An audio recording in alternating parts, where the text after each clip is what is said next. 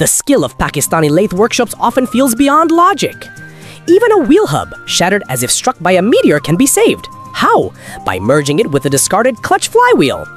Ideas like this give spare parts sellers a week-long headache, because every broken part rebar means fewer sales for them. This hub had fractured around the bolt circle, but the Moldev Mastress says calmly, as long as it's not reduced to ashes, it can be repaired. The process began. The hub was clamped on the lead, slowly turned and shaved. Here, the craftsman cannot afford a single mistake. One slip could ruin not only the cutting tool, but the hub itself, like a project collapsing from poor planning. Once smooth, the surface was coated lightly with spray paint and threaded step by step. The deeper the treads, the stronger the bond to come. To strengthen it further, the hub was joined with an old clutch flywheel, but first the flywheel center had to be cut, cleaned of rust, and threaded again. Measurements were taken with calipers, drill points marked, and holes made precisely.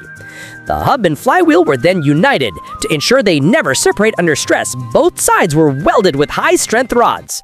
This wasn't just surface welding. The penetration went deep, making the connection as solid as steel forged in fire.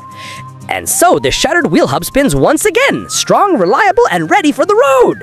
In this workshop, even scrap parts got a second career, unlike me, who's still waiting for a promotion from my boss.